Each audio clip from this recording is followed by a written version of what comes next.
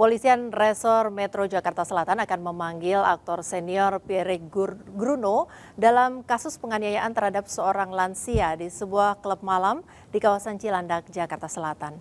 Akibat penganiayaan ini, korban mengalami sejumlah luka serius di wajah termasuk patah tulang hidung. Kepala Satuan Reserse Kriminal Polres Metro Jakarta Selatan AKBP Irwandi Idrus menyatakan pihaknya masih terus melakukan pemeriksaan secara menyeluruh kepada pihak terlapor, Pierre Gruno, dan pelapor menyusul aksi penganiayaan di sebuah klub malam di Cilandak, Jakarta Selatan.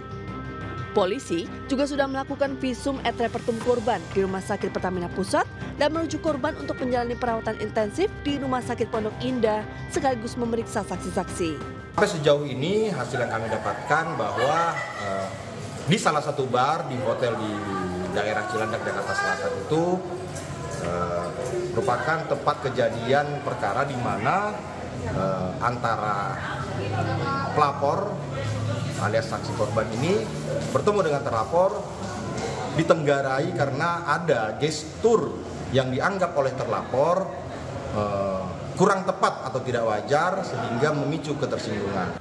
Motif penganiayaan sementara diduga ada ketersinggungan antara korban dan terlapor.